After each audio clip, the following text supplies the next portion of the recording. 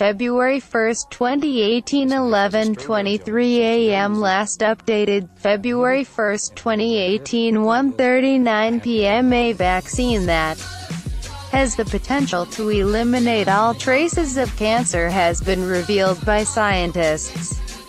The team at Stanford University injected minute amounts of the vaccine into mice and found that all forms of cancer were destroyed, even those that arose spontaneously.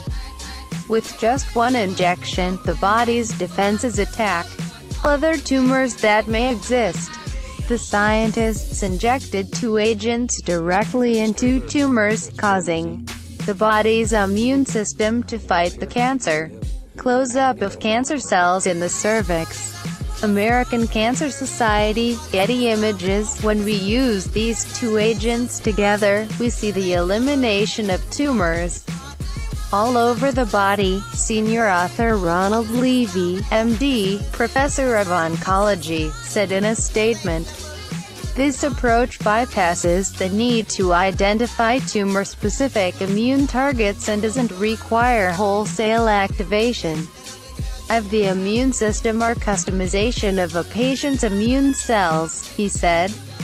The treatment could have wide-reaching implications for cancer therapy and doesn't have the side effects often seen in other kinds of treatments. The new research follows immunotherapy approaches that all have downsides such as difficult-to-handle side effects, high cost, or lengthy treatment times. Amazing, body-wide effects, Levy said. Our approach uses a one-time application of very small amounts of two agents to stimulate the immune cells only within the tumor itself. In the mice, we saw amazing, body-wide effects, including the elimination of tumors all over the animal. Levy's method works by reactivating cancer-specific T cells that play a central role in immunity. T cells recognize the abnormal proteins often present in cancer cells and attack them. But as the tumor grows, it often finds ways to suppress the T cells.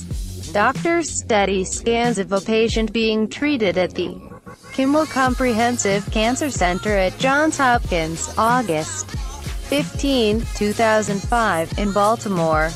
Win McNamee, Getty Images. The two agents that Levy injected were firstly a short stretch of DNA that works with nearby immune cells to amplify the expression of a receptor on the surface of T cells.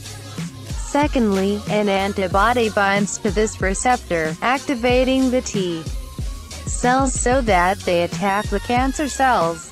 And because the agents are injected directly into the cancerous tumor, they are pre-screened to recognize only cancer-specific proteins.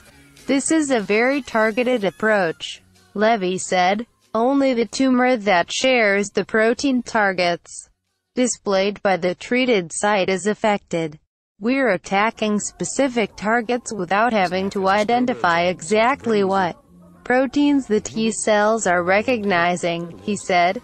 Remarkably, these newly activated T cells then leave the original tumor to find and destroy other identical tumors throughout the body.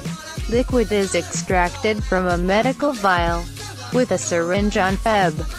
21, 2013 in Melbourne, Australia. In this photo illustration, a team at Stanford University have created a vaccine that could be used to treat many forms of cancer. Robert Chan, Flown 8, Getty Images. The Stanford team's approach has so far only been tested on mice, but the results have been startlingly positive, with 87 out of 90 mice cured of cancer. Although the cancer returned in 3 of the mice, they were cured after a second treatment. Similar results were found in mice with breast, colon, and melanoma tumors. Levy is now recruiting 15 patients with low-grade lymphoma to trial the treatment. If successful, he believes it could treat many types of tumors. It could, for example, be used prior to surgical removal of tumors as a way to prevent reoccurrence of the cancer. I don't think there's a limit to the type of tumor we could potentially treat, as long as it has been infiltrated by the immune system, Levy said. Recommended video, share, tweet, sharing.